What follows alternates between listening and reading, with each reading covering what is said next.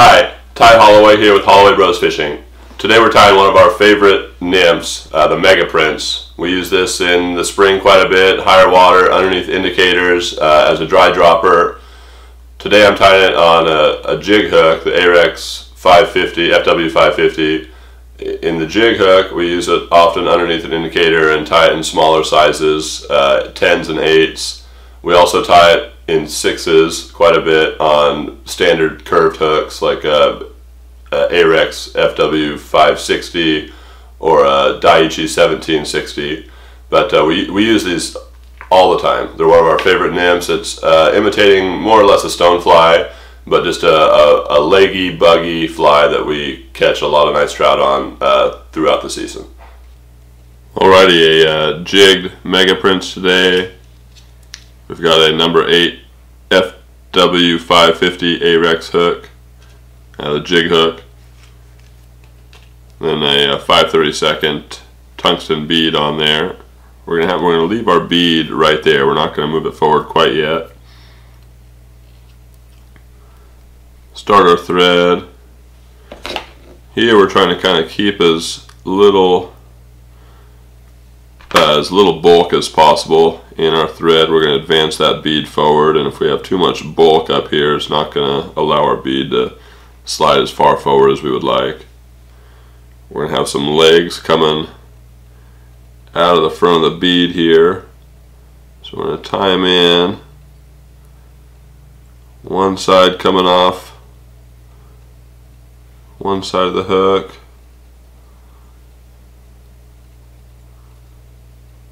and off the other, just like that.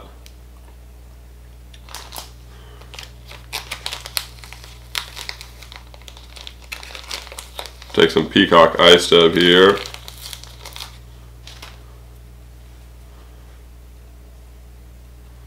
And just enough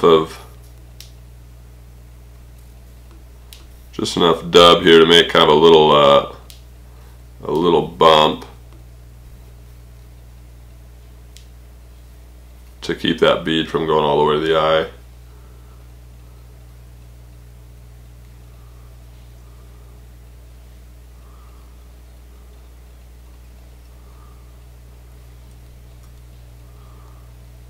Just like that. I really want to bind that remaining excess of rubber leg down so our bead can slide over it. We'll trim our legs to length there.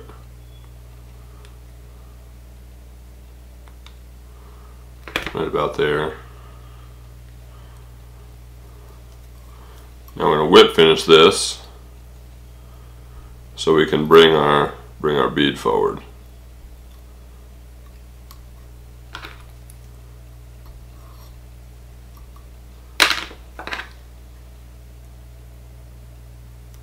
Cut our thread.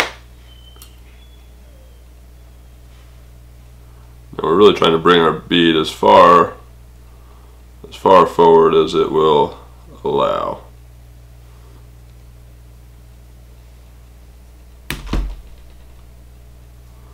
Just like that.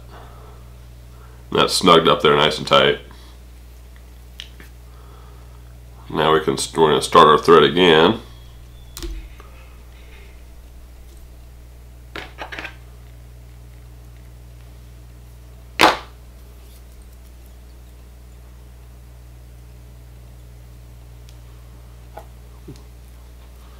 Little thread base there. We're going to put about 5 turns of some .020 lead in here.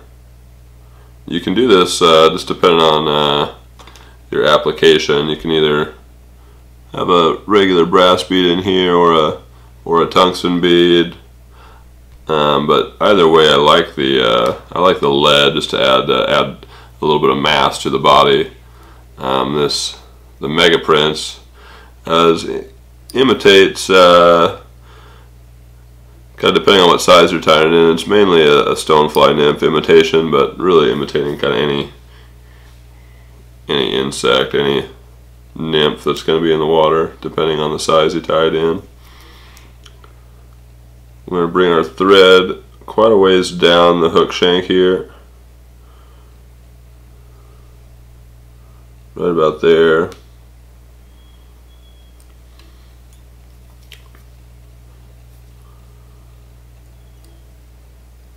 I'm going to tie in our small copper wire.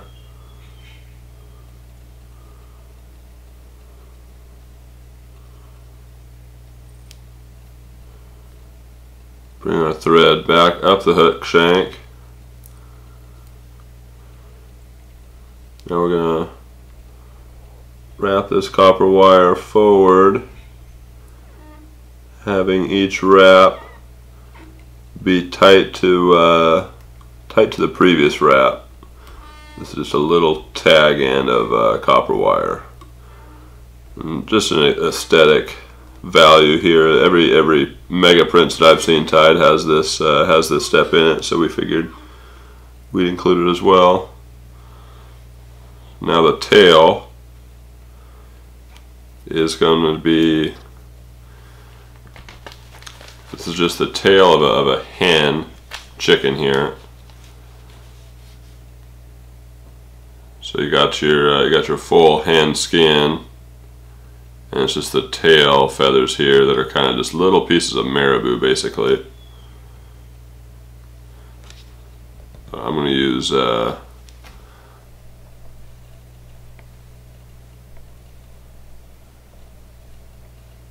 that focused.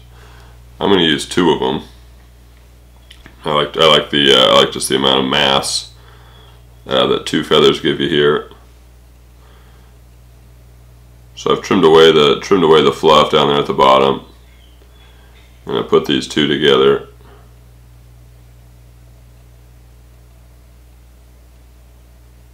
Just like that. I'm going to wet them a little bit just to make them easier to work with.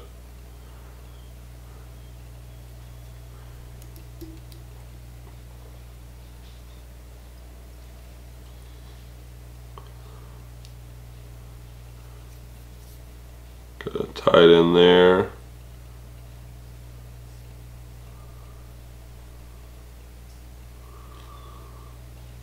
Right on top, just like that. I'm going to leave that for now, just because I want to kind of use the feather there to build bulk in my body or build the taper. I'm going to add some more rubber legs here. These are the barred crazy legs in olive and green flake. I'm going to use these same color rubber legs throughout the fly. So kind of same thing as we did with the head of the fly there. We're going to start our rubber legs on one side.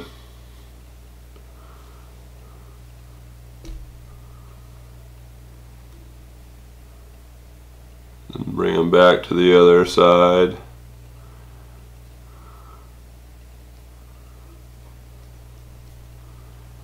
Just like that there.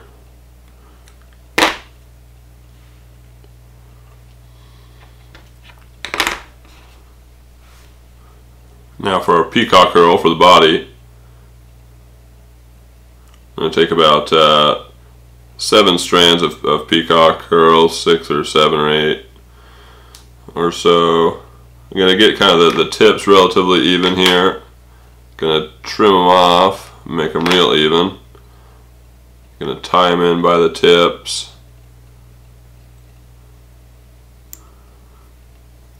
Just like that. Now we're going to advance our thread forward.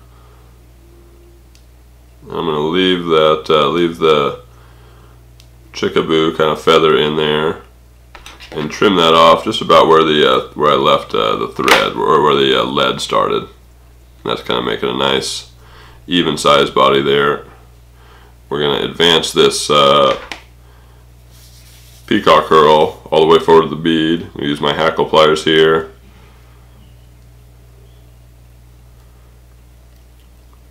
Twist this up into a nice rope.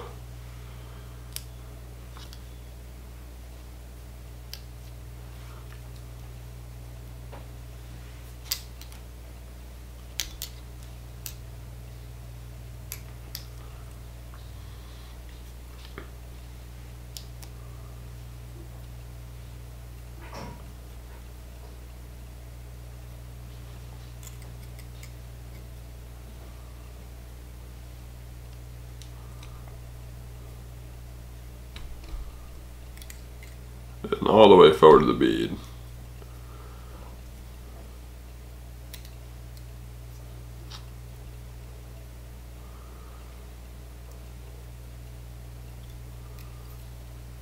Just like that.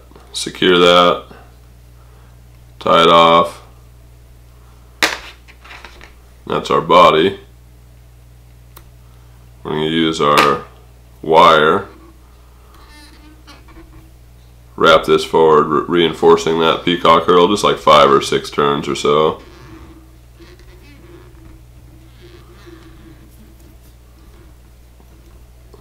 Tie that in.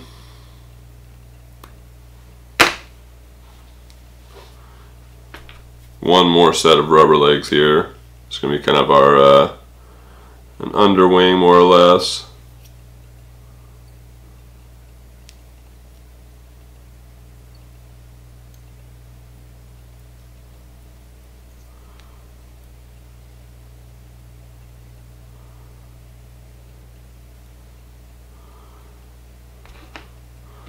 Gonna have those double over and come back. And if one of them's standing up like that, it's all right. Our collar here is going to lay that back.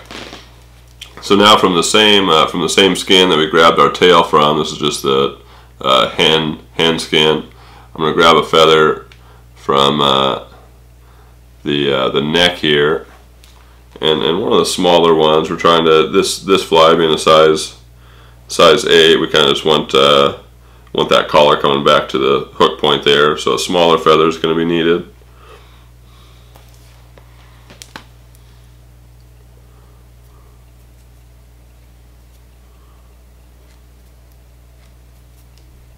So I'm going to prepare this feather just by pulling away all the fluff there, and all we've got left is just the nice tip of the feather there. And we're going to tie it in by the tip.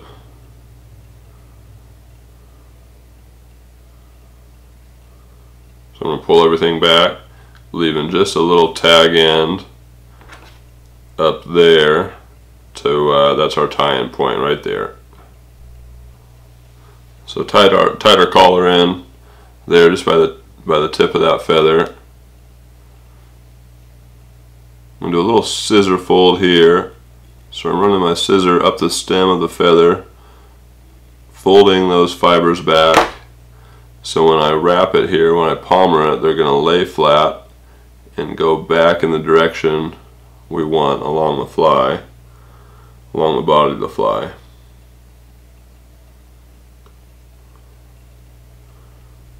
Really, we only need one full turn here for our collar, just like that. Going to secure that.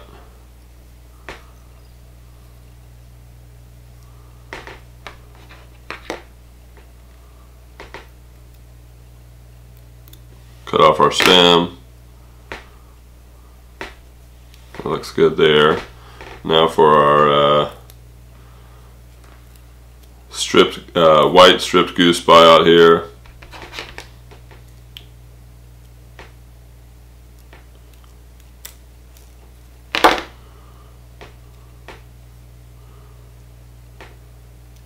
So we're going to take 2 white goose buyouts, kind of cup of that feather down.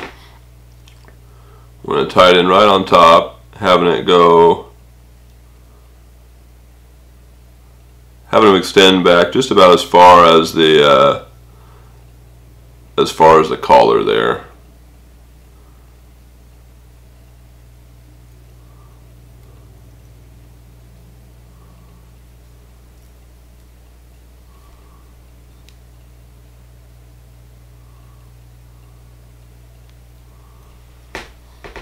Just like that, a couple securing wraps. I like pulling the tag end of the buyout back there and doing a few wraps on top of that, just to give it an extra security.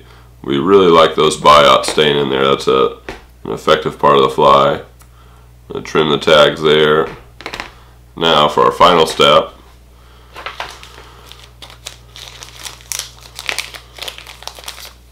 just a little bit more peacock eye stub. Real thin rope here. This is just kind of enough to cover up all that thread we used to secure our collar and those goose biots.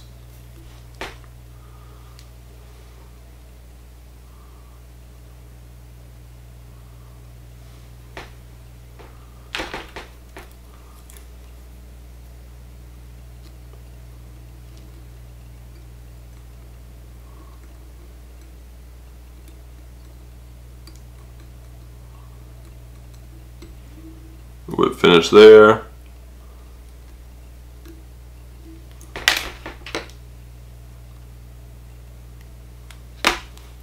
There we have it. That is our jigged mega prince. There it was. That was the mega prince, one of our favorite stonefly nymphs, and a fly that we have a lot of confidence in and use all season long. We keep it in a variety of sizes and hook styles, and always have confidence when we tie it on. It's got a lot of nice trout, and here in the Willamette Valley and anywhere in the west where there are stonefly nymphs, it will work well. Thanks for watching. Subscribe to Holloway Bros and stay in touch.